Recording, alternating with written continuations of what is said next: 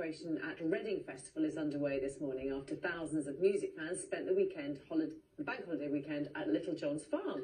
Yeah, if you have a look at the pictures, the site, we'll show you them in a minute, is covered in abandoned tents, camping equipment and other bits of rubbish. We're joined now by Reading Festival Sustainability Manager, Lily Robbins, who is leading the clean-up. Lily, good morning to you. Give us an idea then, because we'll show some of the pictures. How big a clean-up operation is it? It's pretty huge. We're coming at it from a couple of different angles this year, but it always takes time because we want to do it properly. So we have loads of different teams working together this year to actually get the site back to what it was looking like before we arrived. And we can see those aerial pictures now, Lily. I mean, there are, I don't want to overestimate, but I can see hundreds of tents, I think. What happens to those tents afterwards? I suppose there's an assumption, isn't there, that they might go to a charity somewhere. Is that the case, or do they end up in landfill?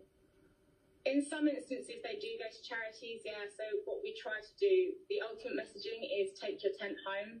It's the best thing that people can do. We do have salvagers come onto the site each year. So for a few days after the festival finishes, they come on and they take what they can for charities, homeless charities, food banks, things like that. So we take off as much as we can. But yeah, unfortunately, the rest does have to be taken off site to a recycling plant, and that goes through an incredibly lengthy process. Unfortunately, tents are one of the worst things to try and recycle because there's so many different elements and components to them.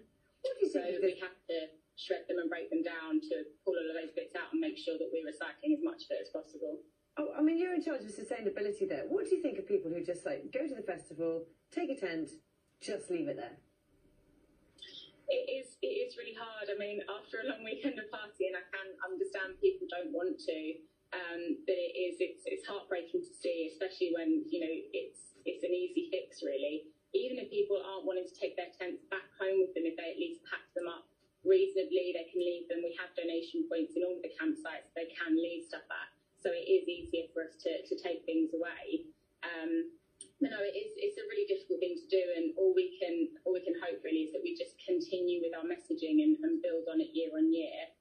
Just get it into people's heads that they have to do that, and it doesn't help having cheap, easy to buy tents close by. But again, we understand demographic wise that is what they're going to be buying. So yeah, really, it's for us. It is just messaging. We have an amazing green team on site who basically work with the punters constantly to spread the message about recycling, about taking their tents home, about how to make less of an impact.